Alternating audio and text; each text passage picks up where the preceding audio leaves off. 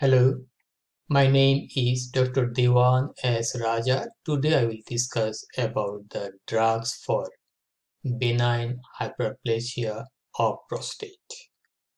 Benign hyperplasia of prostate is a very common complaint among the males after the age of 55, and it is manifested as dribbling of urine, polyuria, and urinary tract obstruction, repeated urinary tract infection. So it is a disease of the male after the age of 55, characterized by proliferation of the benign stromal and glandular elements of the prostate. This is the prostate. It is a fibroglandular organ. It is a part of male reproductive system, and it has fibers and glands and also smooth muscle. So it is a fibromusculoglandular organ, a part of the male reproductive system. What happened?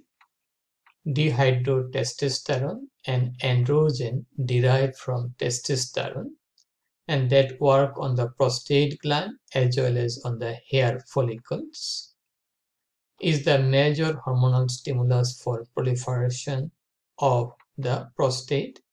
This is the dihydrotestosterone. Benign hyperplasia of prostate most commonly affects the inner periurethral zone. This is the urethra, and this zone is mostly affected.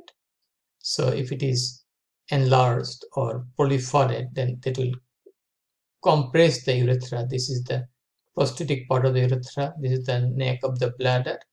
Okay, so it may be compressed, so urine flow is obstructed. Okay, inner periurethral zone and transition zone of the prostate, producing nodules that compress the prostatic urethra.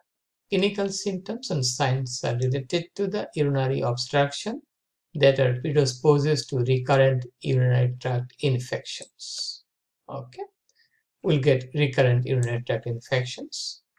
Medical management is based on alpha adrenergic blockers and 5-alpha reductase inhibitors, which decrease prostatic smooth muscle tone and inhibit dihydrotestosterone production, respectively. So, two types of drug: alpha adrenergic blocker, particularly alpha-1 adrenergic blocker, and 5-alpha reductase inhibitors. Combination therapy of this and that together has better outcome. So this is the bladder containing urine, and this is the normal urinary bladder, normal prostate. So urine is going normally, but in case of benign hyperplasia of prostate, so the urethra is compromised. It is compressed by the nodular growth of the prostate gland that may obstruct the passage of urine. They may lead to retention of urine, may cause polyuria and dribbling of urine, as well as it may also cause repeated urinary tract infection. Okay, so our next slide. Okay, here, drug for benign prostatic hyperplasia. We have two types of drug. One is 5-alpha reductase inhibitor, that is finasteride and dutasteride. This has long half-life, more effective. Okay, so this is finasteride. These are steroid-like drugs.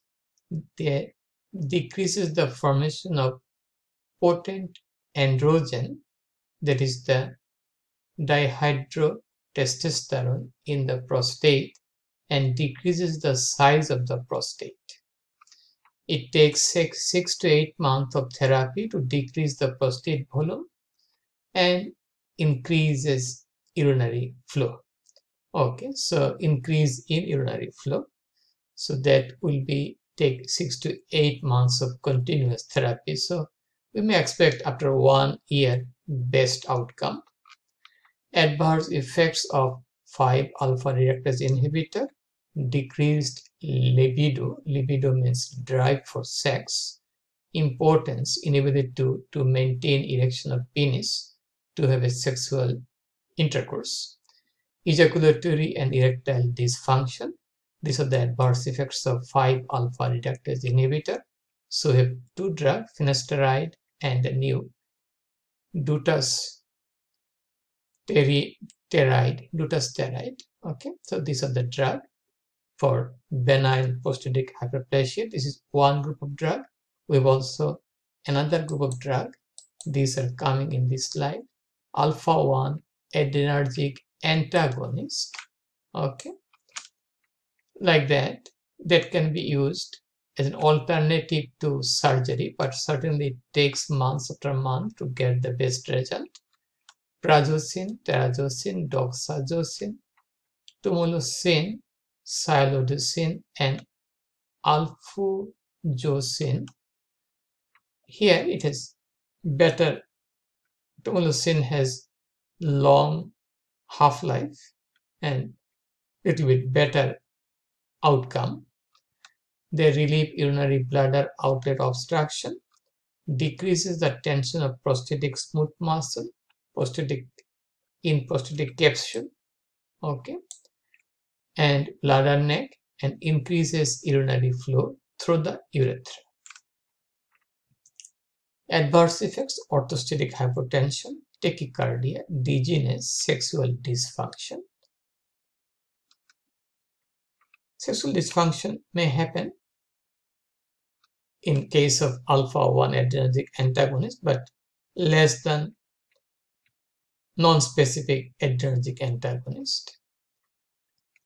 Orthostatic hypertension: person is standing from lying position, then suddenly he will have decreased blood flow to the brain, he may be fainted.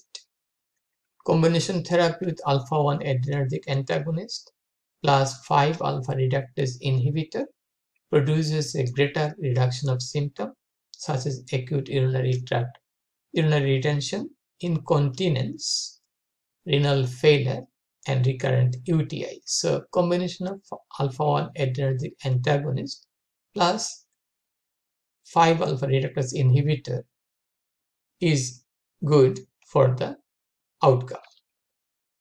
So there will be decreased urinary tract infection, decreased chance of renal failure, decreased incontinence, and decreased chance of acute urinary retention if we give alpha-1 adrenergic antagonist in combination with 5-alpha reductase inhibitor. And that's all about the drug used for management of benign hyperplasia of prostate.